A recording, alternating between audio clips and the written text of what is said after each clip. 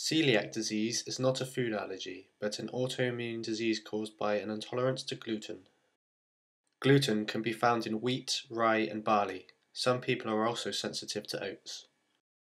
There is no cure for the condition.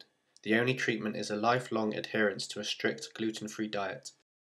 Gluten-free food can be contaminated by crumbs in toasters, jam, butter, and cooking utensils. In celiac disease, gluten causes the immune system to produce antibodies that attack the delicate lining of the bowel, which is responsible for absorbing nutrients and vitamins from food. Celiac disease runs in families, and there is a 1 in 10 chance of a close relative developing the disease. In the UK, it is estimated that 1 in 100 people suffer from celiac disease.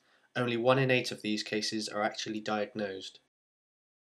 Because the symptoms are similar to other medical conditions, celiac disease is often misdiagnosed as irritable bowel syndrome.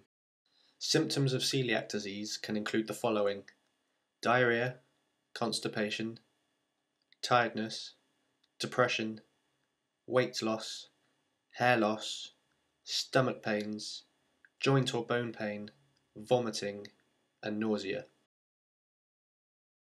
If a gluten-free diet is not followed, the disease can lead to malnutrition, osteoporosis, bowel cancer, and infertility problems.